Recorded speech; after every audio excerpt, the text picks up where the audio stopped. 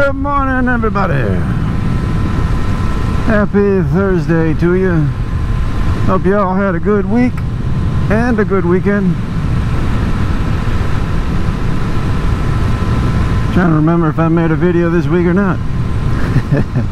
I tried to make one the other day, but my GoPro for some reason didn't charge, and the only camera that was running was the one on the back of the bike. And I was thinking about making a video out of it, but I don't know, it just kind of, as I was watching, I just kind of started feeling car sick, and I'm like, nah, I'm not gonna do that to you. I can't explain why or how it was making me car sick, but it was. So, but yeah, it's been raining. High probability for rain. Today is the only day that I get a chance to ride, because this weekend is going to be like 70% plus chance of rain and thunderstorms. So yay.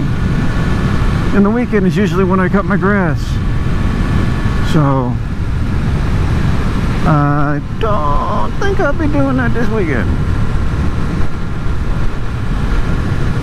Might have to do it tonight when I get home from work. Who knows? Who knows?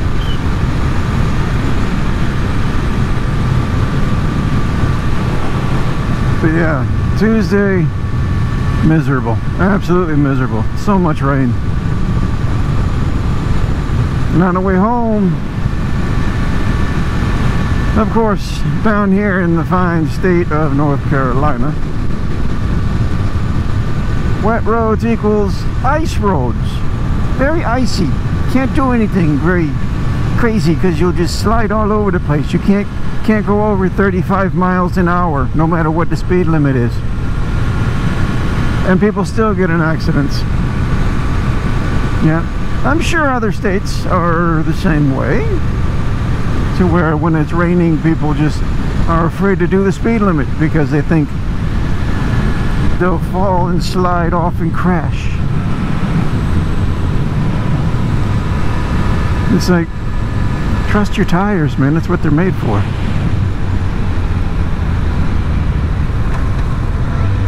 I mean, you have a lower probability of crashing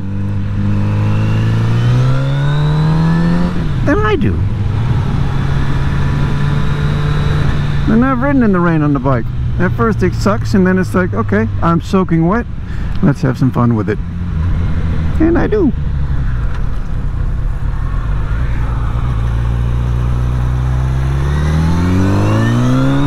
Yeah, I still gotta work on those.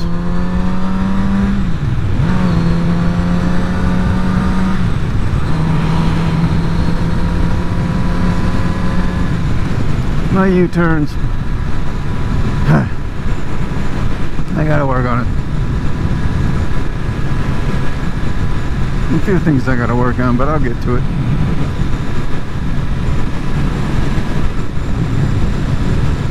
I will get to it.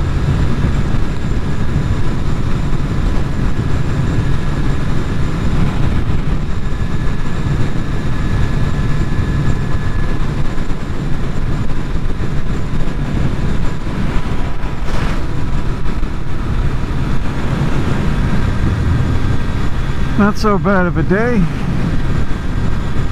Weather is perfect. Got some cotton balls in the sky. Yeah, yeah.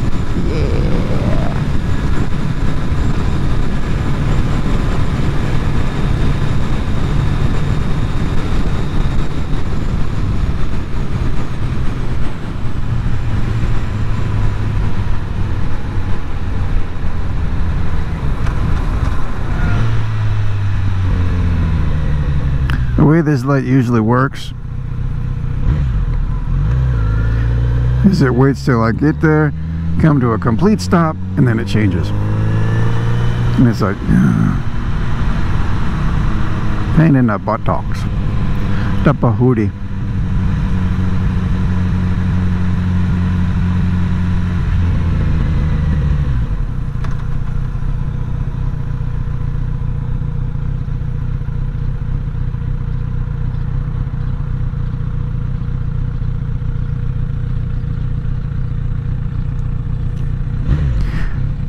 Heard a bird chirping, and it kind of sounded like, what the hell's my tire doing? And then when I came to a stop, it sounded like, I don't know, rubber rubbing up against like plastic or something. I'm like, my tires are fine. I checked them before I left. And these people at these little turns here, U-turns, they don't give a fuck. They'll pull out in front of your ass. You know, you'll be doing 60, 65 or whatever, and they'll do the U-turn real quick, and then they'll do 35 because they're turning right here. I've seen so many accidents, so many T-bones you'd think it'd be a steakhouse. I hope you got that reference.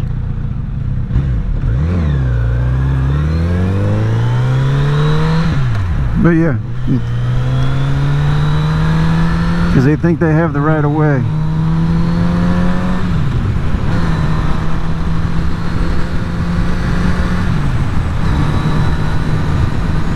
And they don't.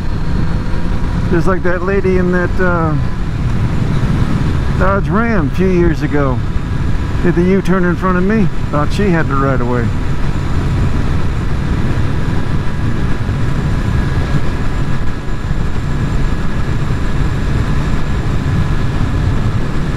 I think I know.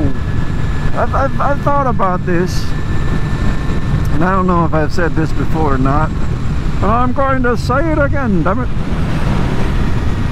I think the reason why there's so many bad drivers on the road today, more so than what there was prior to COVID, is because of COVID.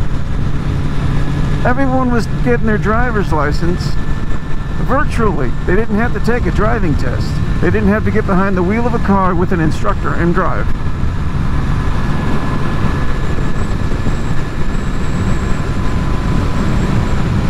You want to be stupid, get over, dumbass.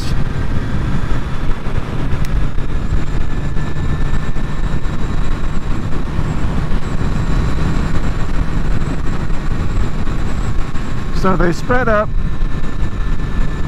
to get in front of me and to get in front of this Honda, and now they slowed down. I don't get it. It's like they're in a rush just to get in front of somebody, but that's the only reason why. I will never get that.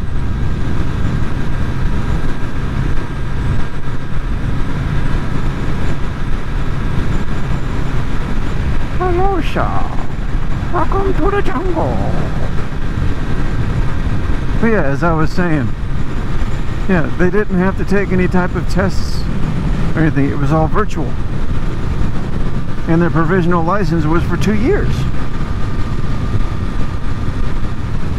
Whether they have to take a test after that or not, I don't know. I didn't look that far into it. But if you think about it, it makes a whole hell of a lot of sense.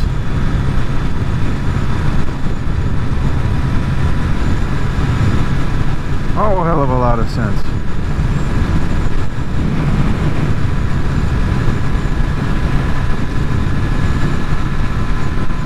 Oh, goody. Doesn't look like there's much traffic this morning. Yay!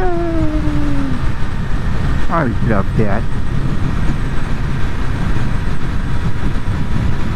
Let's hope it stays this way.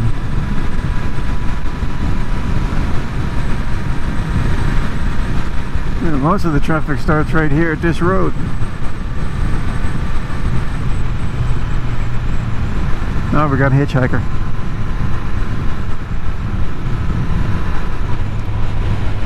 She's walking the wrong way.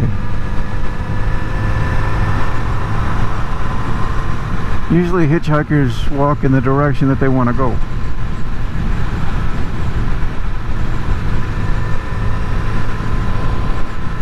At least that's what I thought. I mean, I've never hitchhiked before, but in the movies that's how they show it. You're walking on the side of the road with the flow of traffic in the direction you want to go.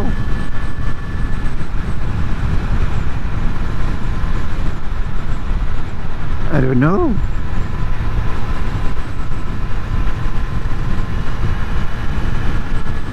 Maybe she's dyslexic, I don't know.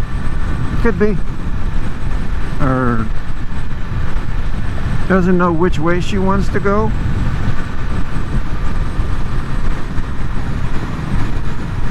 Whether she wants to go north or south, east or west. South by southeast. Ha.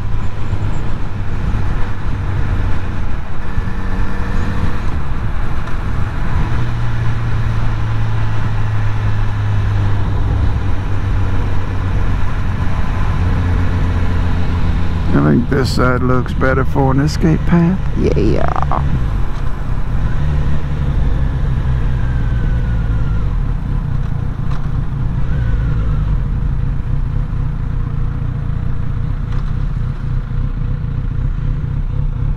See, everybody on their cell phones.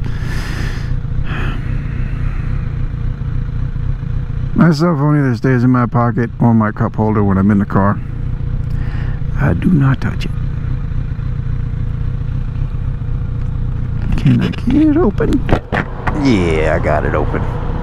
That's a nice feeling. Some fresh air.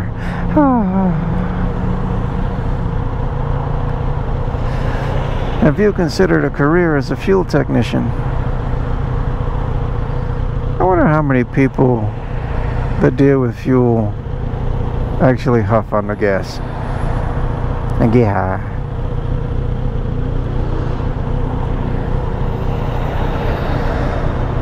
Well, they're hiring pretty much all in the southeast, from Texas all the way up to Virginia.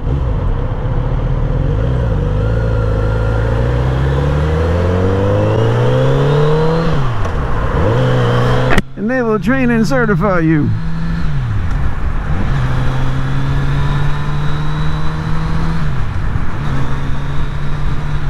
The real question is,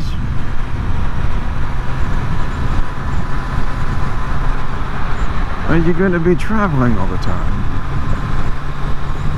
Out of the blind spots.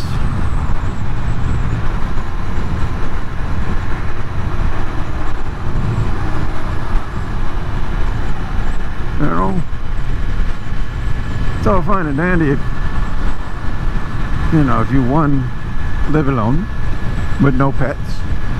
Two, you have someone at home to watch your pets, if you have pets. But if you have pets and you live alone, then I can see where that could be a problem. Are they widening this up, or what are they doing?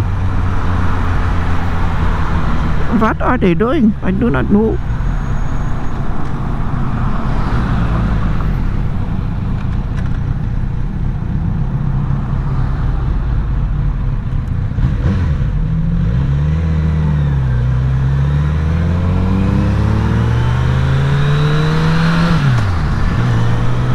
I think the longest I can go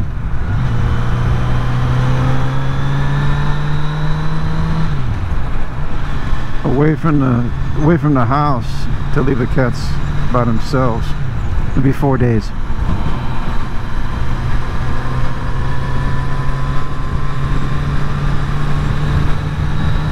I dare not go any longer than that,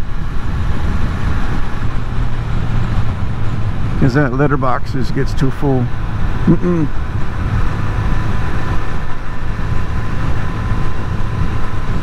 that's about as long as their little gravity fed food bowl lasts, is about 4 days.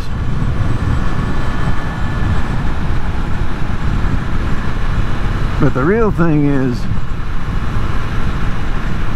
I got them little water dish, that little fountain, and my one cat likes to move it across the floor. And there's been a couple times where I've come home and it's unplugged, and when it's unplugged, there's no water. So if they were to unplug it, they would be without water for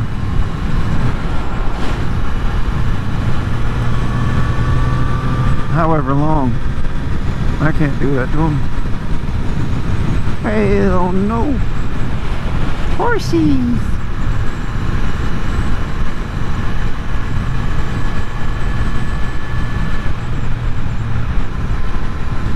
Sure.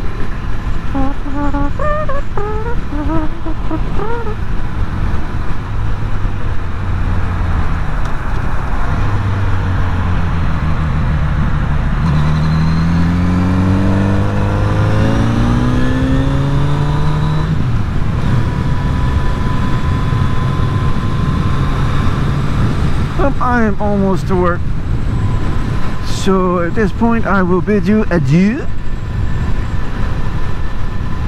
and I will see you after my shift, and we will discuss some more stuff. I don't know what, but we will talk about something.